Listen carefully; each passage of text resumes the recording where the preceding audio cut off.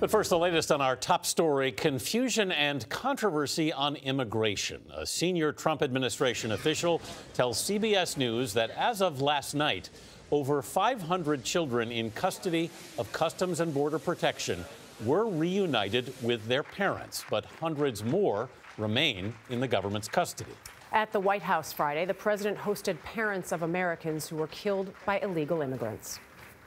These are the American citizens permanently separated from their loved ones. They're not separated for a day or 2 days. These are permanently separated because they were killed by criminal illegal aliens. Earlier on Friday, the president apparently upended Republican efforts to pass an immigration bill. Mr. Trump tweeted, quote, "Republicans should stop wasting their time on immigration until after we elect more senators and congressmen and women in November."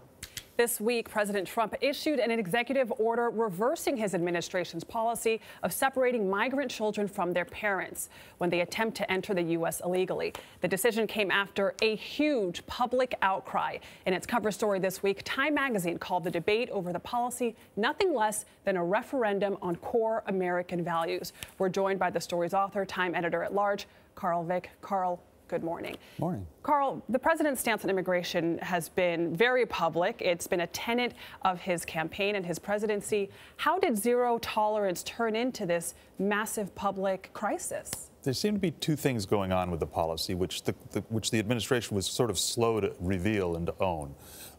There was a surge, of course, sort of a seasonal surge in crossings and attempted crossings. And I think they wanted to crack down on that. Zero tolerance meant everybody gets prosecuted. It also meant they're going to take kids away, which is something that the U.S. hadn't done before. So I think they were really trying to send a signal like, you come to America, you're going to lose your children. Pretty brutal.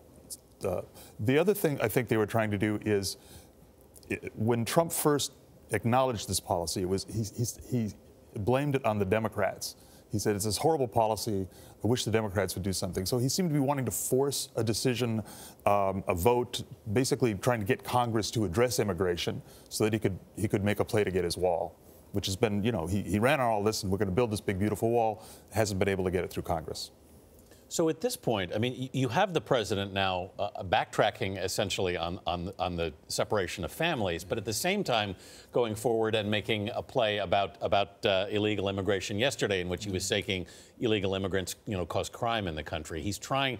It looks like he's trying to make this an issue going into the fall election, and if so, can he make it a successful one? Do you think? It's really not playing his way so far, is it? I mean, this has been his issue, and now it's become I think an issue that the Democrats see is going to cut their way in the fall in the midterms.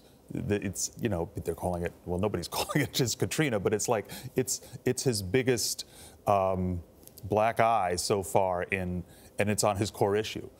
It has been referenced as his version of Katrina. You mentioned the core issue. He seldom goes against his base, yet with at least his executive order, or with his order to not have the separations, it did go against his base. Does that even have an impact? He kept his base.